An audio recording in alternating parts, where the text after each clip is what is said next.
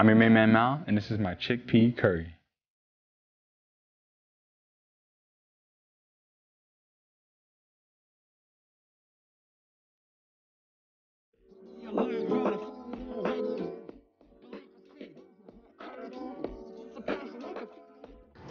What's good, everybody? It's your main man Mal here, and today I'm going to be showing you guys a nice, easy one-pot chickpea curry recipe. This dish is something that I use as one of my staples. It's an all-in-one recipe. It's quick, it's easy, and it's delicious. If you guys like these videos, be sure to subscribe to the channel, leave a like on this video, and comment what you'd like to see me make next. So let's get right into it. So what I love about this recipe is that you can really make it your own.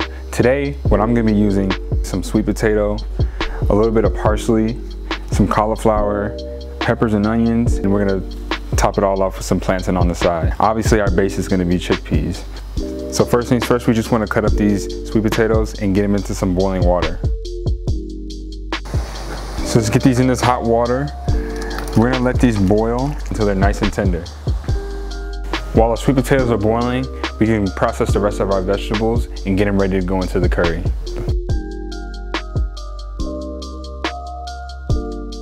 So our potatoes have been simmering for a few minutes now, and they can take a little bit longer or less depending on how thick you cut them, but they're nice and soft. So I can strain these out and start to build the rest of our curry. So now we can start to build our curry. First we can get our pan on a medium-high heat, and we're gonna go in with about a half cup of coconut oil and just let that coat the bottom of the pan and melt down. And while the coconut oil is melting down, we can start to build our curry paste.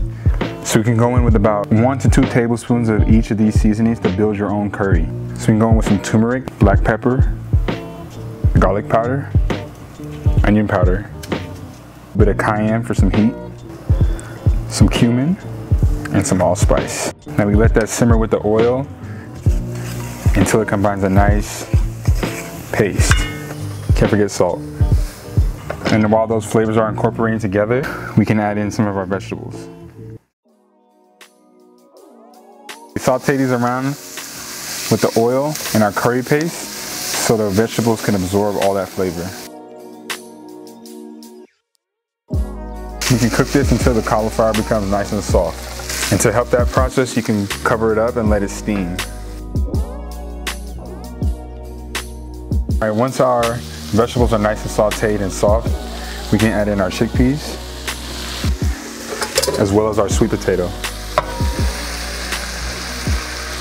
All right, after these ingredients have been incorporated into the curry paste, we can add what will give it the creamy element, which is some coconut milk. Enough to almost cover it, but just below. Let this simmer for a few minutes. It'll cook down, thicken up. That'll be our curry. And while our curry's on simmer and cooking down and getting nice and thick, we can make our side of plantain. So we got some oil heating up in the pan here, and we're just gonna cut this up and get this ready to fry.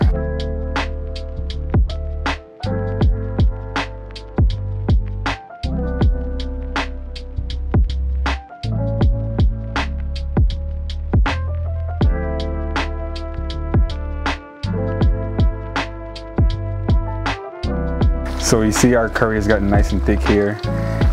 You can cook it down a little bit longer if you want it thicker, or less if you want it a little bit thinner. Now we're ready to plate up.